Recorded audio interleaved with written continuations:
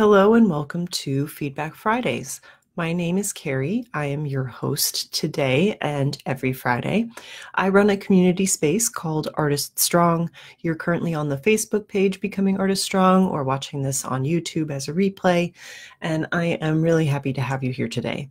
Every Friday at 1 p.m. Eastern Standard, I offer artists feedback on their art website, on their artwork, on finding voice, technique, instruction, or ideas, anything that I can do to help you make the art that you really want to make. Today, I think I have 4 artists that I'm hoping to get to today. Last week, we cut out early for some reason. My silly technology was not behaving. So I'm going to start straight away with the website that I finished with last week in hopes that I can help this woman make sure she gets all the feedback she needs. And let's remember, even though I'm giving specific people feedback, you can apply all of the things you learn to your own art. So think about that. Think about how you can use today's feedback to help you make the art that you want to make. So with that being said, I'm going to switch to her website and her question again. So her question was, I want a critique about my website. And then she had a question: if someone buys art, where the artist should sign the work. Is it on the front or back of the canvas, initials or full name or web name? And I would love critiquing. So the first thing I want to share with that is also, if you're joining me live, pop on and say hi. Give me a wave. Let me know that you're here and tell me where you're watching from. I'm going to just check real quick too to make sure we're actually live so that I don't have the same problem we did last week.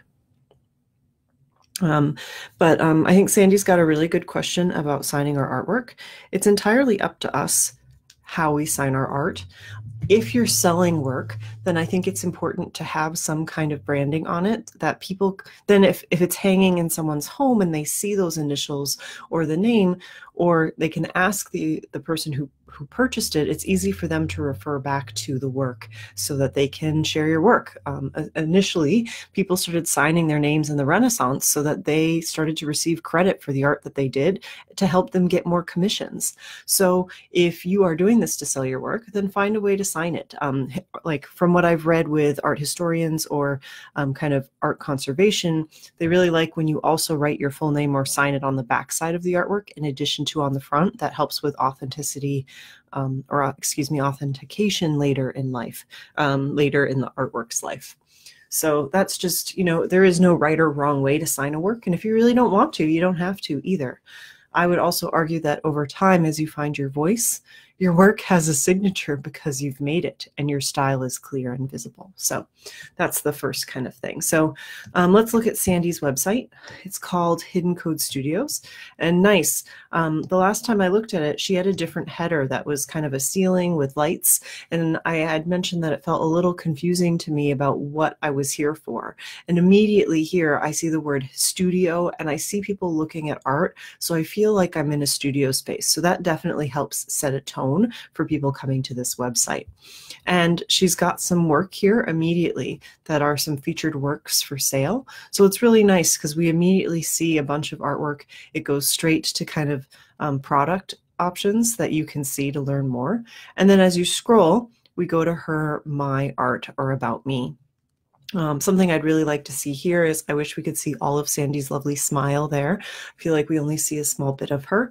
And one way we build trust on our website is to be very transparent. So that means like having photos of ourselves and, sharing a bit about ourselves. Those are ways to build trust with potential collectors.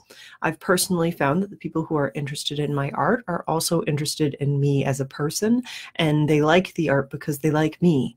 So the more we can kind of open ourselves up to potential collectors, I think that's a great way to build trust. Because think about it, if you're a stranger coming on a website, how do you know someone's actually gonna, mail the artwork that that they've purchased from your website or ordered? People still have some trust around that and giving out their financial information to someone they don't know, rightfully so. So that's something we need to be thinking about as artists, is if our website is intended to network or offer opportunities for people to buy our art, what can we do with our website that will help build that trust and make it easy for people too?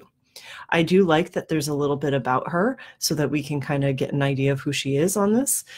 She's got a personal statement down here. I don't know how many people will actually download it. I think it might be nice to have that as a separate page. And then we've got a gallery and another gallery and another gallery. So I'm starting to feel like this homepage is never ending, and we start to lose people if they keep scrolling forever and don't have to go somewhere else. I feel like we actually have maybe something like, 5 or 6 different pages that could be part of her website. I think that each, she could have a whole video section that's kind of talks about some of the stories that she has about her work. And that could be a whole separate page up on her menu, right? So she could have a menu up at top here that has kind of different storytelling. I like the featured products for sale and the about me. I think that makes it really clear. And then I think everything else underneath could be a separate page. You could have smaller thumbnails of each gallery to lead people to the gallery, but this is a lot to see all on one page. And though it's lovely to see, I like these hands, they're beautifully drawn. So that's something for all of you to think about too, is how can you want to make the viewing experience really easy for people and feel clean and kind of open and, beautiful color here in this photograph. But, if there's lots and lots here, we can get overstimulated and be a little overwhelmed, and that can make people click away too. So very prolific artist here. So let's dedicate a page for a paintings gallery so that people can go to your paintings gallery to see these things. Let's have a page just for your photography. Let's have a page for your sketches and drawings. Let's have a page where you actually share your mission action statement, your personal content and videos, and have it written right on the page there for people to know you more. And you can be kind of selective, but then choose kind of which ones you'll have up here on your menu section, because people want to get to know you. So I think it doesn't hurt to have an about me or kind of about the artist as something people could click on, and that could lead to some other things. And I also think it's quite helpful to have a menu option that says gallery, and then you can have sub menu options under it that lead to the specific galleries you have. So I think those would be all really good, helpful organizational choices to make on this website. So Sandy, I hope this gives you some more feedback and ideas for it. Thank you so much for sharing your website with us. I'm happy to have you here. Hey Carmen, I just saw you've joined me. I hope you're doing well today. So yeah, I think that's something for us to think about. How can we have our websites kind of clean and easy for people to see and help them? And you guys are more than welcome to look at my website as an example. I had someone help me design the templates for the website. So Nicola Wise Sturt helped me design templates to help me kind of create it. But so you can see I have a menu option that says Meet the Artist. It's my About Me, but also it talks about how I'm giving money back from artwork that I sell, my exhibitions and awards. I have a gallery section that lists every kind of gallery of artwork I have on my website so people can go and look. And I also have a contact section. And when I scroll here, I have some artwork on my page, but I also have kind of a gallery section that shows a hint of some of the artwork. And it's not all of it. It's just 3 different categories of my galleries that people then could click on to learn more. I also have a section that lets people lead to the whole gallery. So you don't scroll super long on my page. So feel free to look at that as an example. Okay, great. Let's see, I think Tricia, I was trying to give you some feedback too. Let me get a new page open here. Sorry, that's going to be confusing for a minute. I'll make sure we're still live and running. Sometimes when I switch this, I feel like things turn off on me. Looks like we're okay. So Tricia said that I'd love feedback on my artwork listed in the original oil paintings on my website, triciaart.com. Oops. Did I type that right? Okay. Something for all of you to think about too is as you watch this, if you have ideas. Hi, Angela. Thanks for coming and joining us today. If you have ideas about someone's website or the artwork we're sharing, remember, feedback is about offering information. It's not about being critical or mean to someone. It's saying, you know what, I I'm kind of interested, what would the website look if it was like this? Or I'm kind of wondering if you change the color scheme of this painting and it had more of this color in it, what would that look like? Those don't feel threatening or mean to someone or telling them that they're doing it wrong. It's just showing them that you have a different perspective that might help them make decisions. And when we offer feedback, that doesn't mean the artist has to take it either. The idea is an artist can collate and collect all of this feedback from different people and then really make an informed decision about the art and their website. So oil paintings is what she said she'd like some feedback on. I want to just double check what she said too while this is loading. On my artwork. So she's not looking for feedback on the website. She's looking for feedback on the artwork.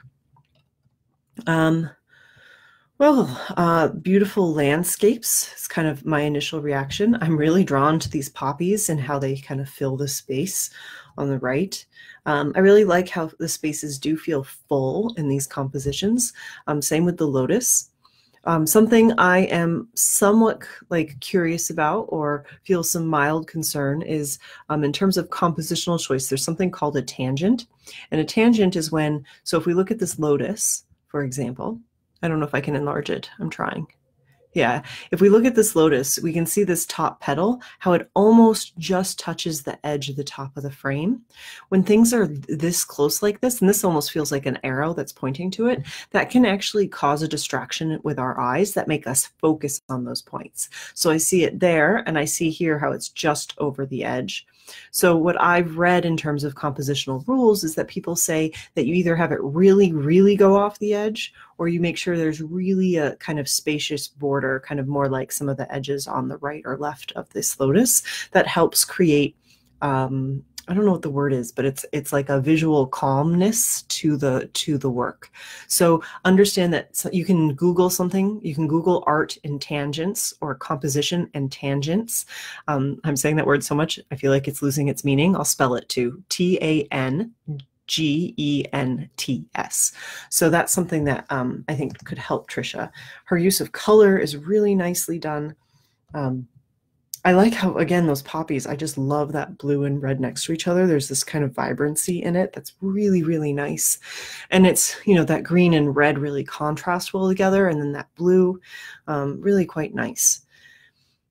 I really like this play with as well. That's fun. Oh, and this perspective too, this frog garden. These works are quite nice. I really like the natural feel to them. Something I'd like, let's click on the poppy one a little closer to see too, is, you know, we see a title for the work and the price, and you do have a description here. So a vividly beautiful scene of blooming poppies on a hill. I find from the research I've done that the more storytelling we can do with art, the more likely people are going to invest in the work. So it's really helpful if we have some more description, and that's something I would like more of. I'd love some more story to read about.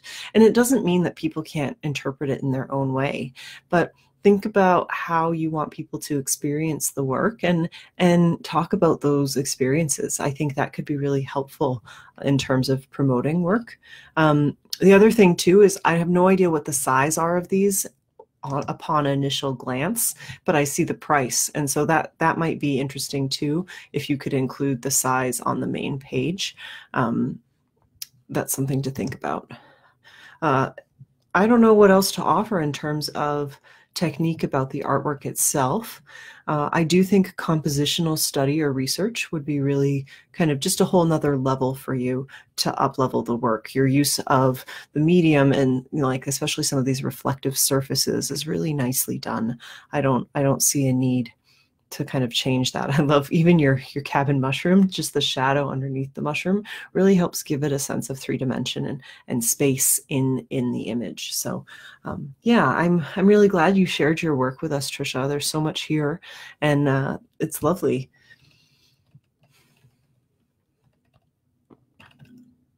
I guess one other thing I might do on the page itself is I might kind of put pieces that have more architectural elements in the same row. So I might put the birth gnome my aunt's perspective and the frog garden kind of in one row together because they have kind of more architectural elements. And then I could keep kind of some of these other pieces together too, just for kind of a theme kind of layout. I know you didn't necessarily ask for website feedback, but that's some of what's coming from me from seeing these works together. It's very clear to me that you have a skill set here and you have a passion for this kind of theme of work, of nature, and kind of challenging yourself with things like reflections. And I like that you start at the beginning talking about kind of your passion for this. It'd be great to have more story there too, because that's some of what people really want to see. So yeah, I think really in terms of feedback on your art, it depends on what you want next for yourself. Do you want more challenge? Are you looking to promote the works you already have here and sell more of it? You know, where are you with your art and goals, and use that kind of that feeling and desire of wherever you're reaching for to help determine what you want to paint next or how you want to proceed with your art. I love that gnome. He's so great. Yeah, beautiful work. Of course, if any of you have follow-up questions after hearing some of this feedback today, you can absolutely ask those follow-up questions as well. So let's see where we at. I think, oh, okay, I've got a work here by Leanne, and she worked on this piece. It's an ink piece last week, and she said, I'd really like feedback on my pen skills and how to have smoother transitions. So when we're working with pen, something to think about is obviously you can't erase away or necessarily have the same kind of gradation just from like applying pressure the way we would with a pencil. I forgot to get out my tablet so I can draw on it. So I'm going to do that while we're chatting. So when you're working with something like ink, it's important for you to think about how can you create gradation if you want kind of a more realistic approach to the drawing that you're doing. And you can use all kinds of the same drawing techniques that you would with a pencil. So I'm going to open up a screen on my Photoshop right now. And I already have her bat here, but I'm going to make it a little bigger for us so that we kind of only see the bat, and that should help the screen be a little less kind of confusing. And then I'm actually going to make a new blank one too, just so that we can talk about some of these textural marks. So let's start by talking about some of the kind of mark making you can do with a pencil, and think about how you can apply it for ink, right? So you might have in the past had a drawing class or something that had you make kind of a grid like this, where you had to have kind of your darkest dark, right? And then you had to grade down to white. So this would be white, and then this would be kind of like a darker gray, and then this would be a lighter gray, right? And it progresses in steps to light to dark or dark to light. So what you can do with something like this too is you don't just have to fill in a block, right? You can have all kinds of different ways to create your values, and that's ultimately what Leanne's asking for here. And what I've seen by an artist who makes super hyper real work, which I'm going to show us on a website page in a minute, is she uses stipple. And she works with pencil, ink, everything, you name it. And she uses stipple to create such soft transitions that you would think her work is a photograph. And so I'm sharing that not because that has to be the way you do it, but I think that in the case of Leanne's bats, that if she had some more stipple that kind of transitioned with greater distance, right? So I'm just kind of trying to create the gradation here in one box. Stipple is really time consuming. You should hear a classroom of high school students doing stipple together as one of the gradation steps. I make them do that in an assignment, and it was just classroom, just you hear that dot, dot, dot, dot of a pencil or a pen over and over again. So repeating stipple can help create transitions, and you can even better, stipple looks a lot better on top of another tone. So if you had filled in an area, even with something like a crosshatch, which is another way to create your value, right? Is how close together you put your hash marks. You can do this over and over again, and that helps create gradation steps of dark to light, right? And you can also change the direction in which you put them in. This can have a much more stylized approach. And so again, for realism, I do think that the stipple is kind of the way to go. So let's go to our bat here. So we can see kind of here that she has some dots. So if she wanted to have a softer transition on the bat's wings between where the light really comes through and where it doesn't, I would have a load of stipple kind of right along this edge here. So just the stipple, I would be filling in kind of all along this edge to create a transition. The other place that I could see her possibly wanting it, right, is we can see in the face of our bat here. Let's get a little closer. Let's see if I can zoom in. Nice. Oops, if it will let me. It's not letting me open it more. Come on. Well, fine, you guys can see that. So in the face too, if she wanted to kind of right along the edge where she's having those marks, let's see if I can pick the color. How am I doing for time? Got one more person today too I'd like to get to. So I need to change my pen size. Oops.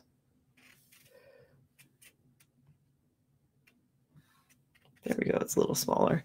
So using the same gray pen, she could create dots kind of over and over again, just kind of right along the line on top of that black line, because she does have a darker ink pen there too.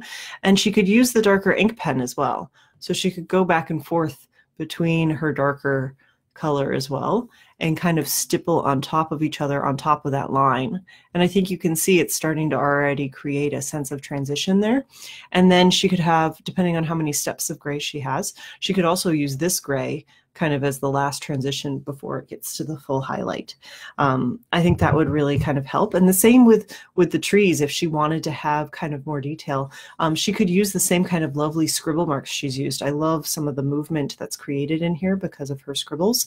That's a great way to create different steps and gradations of value. So she could consider that as well. Personally, for this drawing, it's quite nice that they're kind of one tone more or less, so that our focus is really on the bat.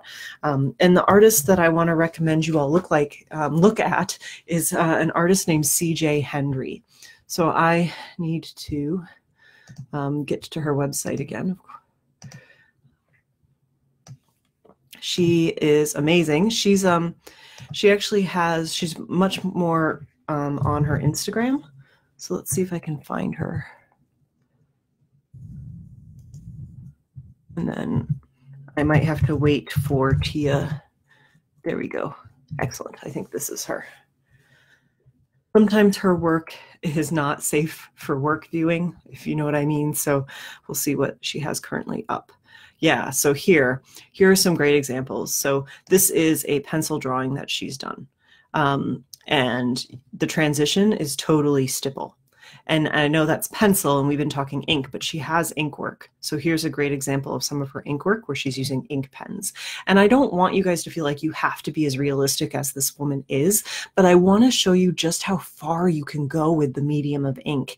If realism is something you're interested in, just knowing this or being able to practice to aim to move in this direction informs any art that you make. If you understand that you can really push the limit of a tool you're using, it's going to inform the work, whether it's realistic or abstract or even non-objective.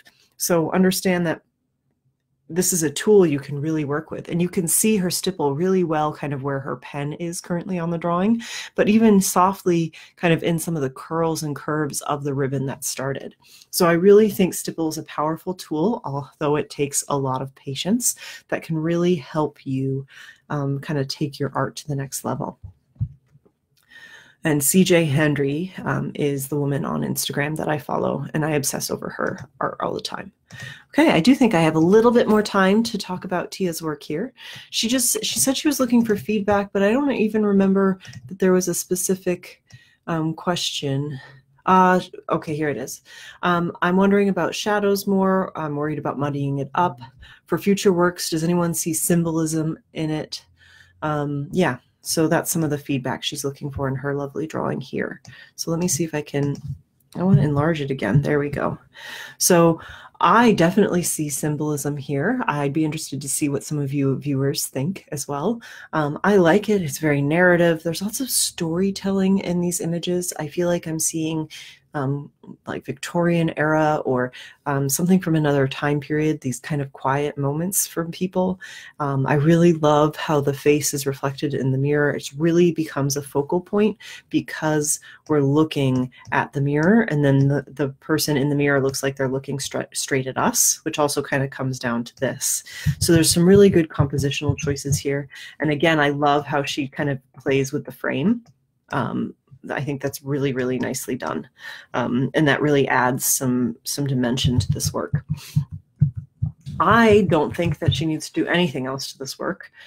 Something that you could all consider is, if you're not sure and you want to add to work, scan it and then play with it digitally, or even print out a copy of the work, right? You could print out a copy of a photograph of one of your artworks and then draw into it to test, because I guess I could see there's some really lovely designs and movement with this. What would it look like if there really was kind of the shading under the folds of this dress? That might be really interesting, but it could also be distracting from the goal of this piece, which our primary focus is the mirror, the light, and the girl looking at us through the mirror. So these aren't kind of black and white decisions to be made. These are the kinds of choices we need to think about when we have a work and it does look finished, but sometimes you wonder, am I really done? Is there something else I could be doing?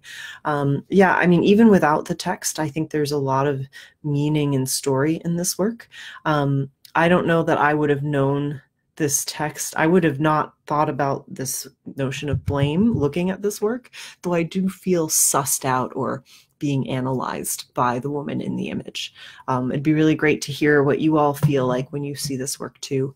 There is a sense of kind of like eeriness, or I don't know, kind of caught in the moment. That gray does a really good job of kind of setting this kind of somber mood that's either kind of a little sad or a little creepy. There's something kind of along those edges for me. I think of Edgar Allan Poe a little bit when I look at this work. So I hope this gives Tia some feedback as well. Now, something I want you all to realize is you can also get feedback on your art. I am currently up to date with everyone who has offered or asked for feedback, offered their art. So if you would like feedback on your art or artist website in a future Feedback Friday, you can email me your work, Carrie@artiststrong.com, or you can message me through our Facebook page, Becoming Artist Strong, and let me know what you're looking for in terms of feedback. I would love to also help you out. And this Feedback Friday is actually a taste of the support and community you can experience inside my program called The Circle. Early bird pricing for my program opens up next week, and that's only available to people who are part of my email community. So I'll make sure you have sign-up details below the video. It's a 6-month mastermind that's designed to help artists find their voice, start building that portfolio they want to build, or even start trying to promote their work to share it with a larger audience. So if that sounds like something you're interested in, make sure that you use my sign-up link that I'll offer below this video so that you can learn more about the program. And thank you so much, guys, for being here this week. I really look forward to seeing more of your art in a future Feedback Friday. Thanks, Carmen and Angela, for joining me live, and anyone else who's watching this, don't forget you can always comment below even after, and let's keep that conversation going.